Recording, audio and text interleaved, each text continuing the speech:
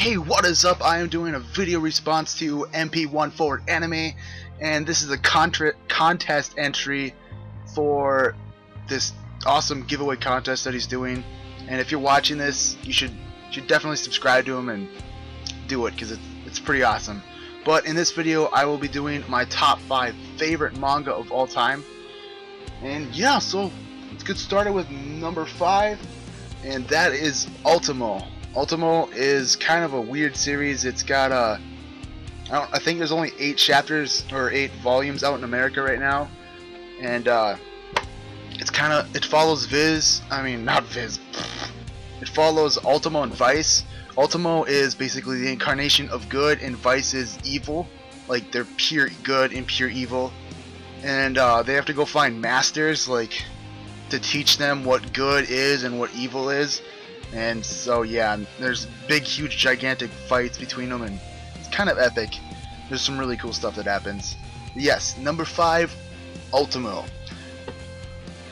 Alright, number 4 is an manga. Well, it's an anime too, but a manga that I do not currently own, and I plan on getting a lot more. It was also the very first manga that I read ever, and I only started reading manga a couple months ago. And yeah, this was the first one, and that is Naruto. Naruto is a great manga and anime. It's in my number 4 spot for it just being awesome, and my very first one. There's a lot more manga out there that I know that will probably kick it out sooner or later, but it's kind of like my first manga, kind of like Dragon Ball Z will never leave my top 10 because it was my first anime. But yes, alright, so number 3 is another one that I do not have hard copies of yet, but I will very soon, and I just currently caught up to where the manga is right now, and that is Toriko.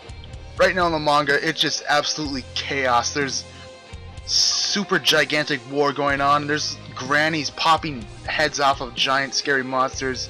I mean, it's just so epic. There's blood squirting all over. It's so cool. And Toriko is a series that I like the anime and the manga, but the manga is definitely superior to the anime. So yeah, definitely check out Toriko. Alright, number 2 is a manga that is extremely popular and legendary, literally. Rurouni Kenshin. I don't think I really need to explain much about Rurouni Kenshin, but I'll tell you what I like about it. First of all, the art style is just beautiful. If you get a Visbig, which you should do for these because it's big and epic, and the first chapter is in complete color, which is just super epic. Oh, look at that. And the artwork is awesome in this thing. Definitely worth checking out. Rurouni Kenshin, number 2. It's awesome. Alright, and my number 1 favorite manga currently of all time is one that I have to buy a lot more of really soon, because I'm kind of obsessing over it, and I could read it online, but it's so good that I have to read it hard copy. And it is Attack on Titan.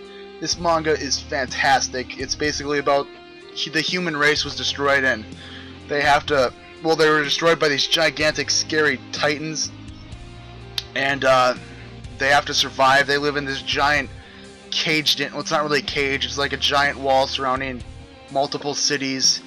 And they're trying to learn more about these titans and junk, and there's lots of things that happen. It's super dark and epic and bloody and scary. The artwork is epic in here. Let's see if I can find a super epic page. Look how creepy that thing is. Look at that. That is creepy at its finest. That is just dark and just creepiness. Yes, Attack on Titan is definitely worth checking out. I own Volume 1 and Volume 2, and if you do buy it, make sure you get both volumes at the same time, because if you read Volume 1, you're gonna want more right away. Just to let you know. But yeah, so that was my video response to MP14Anime and my contest entry and my top 5 favorite manga of all time. Well, current manga. And it will probably change soon, because I really have not been reading manga for all that long, and I know there's a lot more to explore. I've also been reading the Pokemon manga, which is amazing.